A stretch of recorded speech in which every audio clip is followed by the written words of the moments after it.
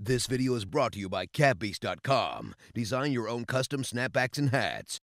It's evident I'm harder than whoever got a problem, man. We got them automatics for whoever got revolvers. Before Vince Staples hit #2 on the US rap charts with his debut studio album, Summertime '06, and followed it up with Big Fish Theory. Another story of a young black man. My hand, take it easy, homie. Before getting signed to Def Jam, working with Odd Future, and featuring on tracks by artists like Common, Tyga, and Gorillaz. The sky's falling, baby, drop that ass for it crash. The sky's falling, baby, drop that ass for it crash. Before his 5-star Yelp review of a small chicken restaurant in Kentucky led to a massive boost in sales, with lines going down the block. For real. When I can make a nigga go wait in line for some chicken, that's some influence.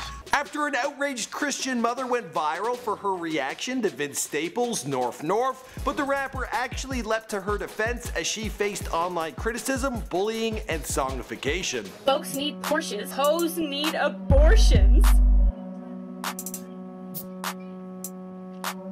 I'm sorry. This misunderstanding of community leads to miscommunication, which we should convert into a progressive dialogue. Vince Staples grew up in Compton and Long Beach, surviving serious poverty and a father in prison. A shy kid with straight A's, he had plans to go to college and eventually grad school, but his life would begin to get derailed when he was falsely accused of stealing a cell phone and kicked out of school. After discovering his mother had fallen seriously ill from cancer, his life started to spiral out of control. But he got the chance to turn his life around when he began crashing on the couch of Sid the Kid's recording studio and hanging out with the members of Odd Future.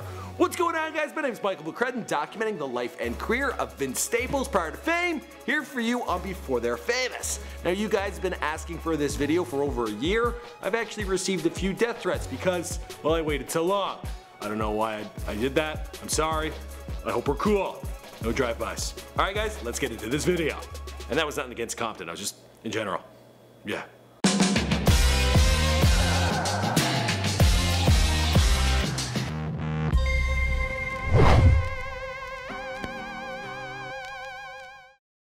Isn't beef a part of hip hop? It's fucking corny. Did you think the Cube NWA beef was corny? It's fucking corny. Jay-Z and Nas was corny? Fucking corny. Vince Jamal Staples was born on July 2nd, 1992 in Compton. He grew up there and in the Ramona Park area of North Long Beach, California. Vince, the youngest of 4 siblings, raised by a single mother after his father was arrested on Christmas Day when Vince was in the 1st grade. On the brighter side of things, Vince participated in the Snoop Youth Football League. While this was obviously a mainly positive experience for him, he seems to have some residual resentment for what used to go down on the gridiron. Played the Carson Colts every year. They used to cheat. Wow. Them and the Mission Viejo Cowboys used to cheat. So I just want everybody to know that them kids are cheaters, and I hope they never prospered in life because they took a lot from me as a kid. After his father's arrest, his mom moved the family to a back house owned by his aunt. The lower rent allowed his mom to afford to send Vince to a nearby private school, Optimal Christian Academy. Great name. Vince was a straight A student. He won awards for his writing and had a serious interest in current affairs and politics. At the time, he had no ambitions to become an artist in the music industry. He was a shy kid with a stutter who had asthma and hated speaking in front of the class. On top of that, as he put it, "My whole family was gang members. I never knew what I wanted to do besides that." Following elementary school, Vince opted to attend Mayfair High School in Lakewood, California. This school is recognized as a California Distinguished School, the highest award a California high school can obtain, and Vince chose to go to this school so he could stay out of trouble.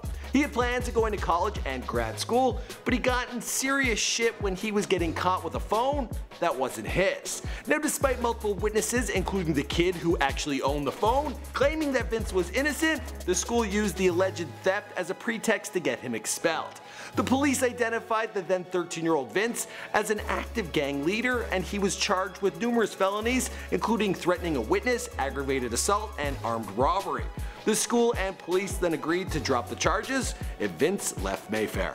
From there, Vince jumped from school to school, eventually ending up in Atlanta in 2008, where he stayed with one of his sisters. After 8 months there, he returned to the West Coast and found his mother growing seriously ill from cancer. From there, he moved in with a family friend in Long Beach and started to go down a bad path.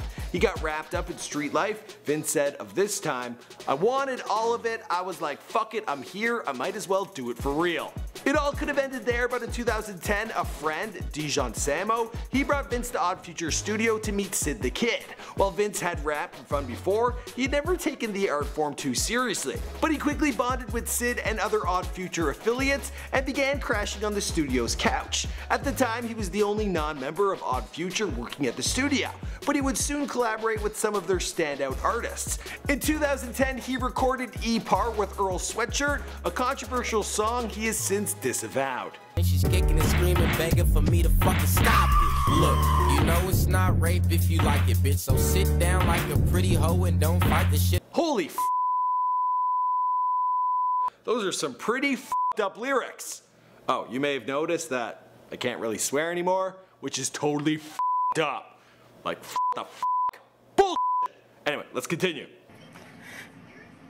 I've got to collect myself because this is what our youth is being subjected to. Anyway, around the same time, he met his manager, Corey Smith, through a mutual friend who helped to encourage Vince to take his music seriously. Numerous other collaborations would follow, and Vince would drop his debut mixtape, Shine Cold Chain Volume 1, on December 30th, 2011. Winter in Prague would follow the next year, as would his debut single as a lead artist, Vicodin. Keval's over the heart, the master scar whenever our pops not being here. Took him for a couple years, now my niggas stuck in here, so what? We love it here. Through Earl Sweatshirt, Vince met Mac Miller, who gave him a number of beats to work with. This would soon turn into Vince's breakout mixtape, Stolen Youth, released in 2013. Shine Cold Chain 2 would follow the next year. Corey Smith then negotiated a deal with Def Jam, with whom Vince would go on to release his EPs, Hell Can Wait in 2014, and Prima Donna in 2016, as well as his studio album Summertime 06 in 2015, and Big Fish Theory, which dropped in 2017. You still find these great personalities and these great success stories within, you know, the small pond that is, you know, our music. As for the rest of the story, well, that's pretty much it, because this is before they were famous. My name is Michael Crad, thanks for checking out this video. I'm sorry it took us a little while to put this one out there, but you know, we just dropped that album, so we were like, we got time, let's get it done. Plus, a lot of people are like, think he's a mysterious guy, so now you know. Alright, see you guys in another video.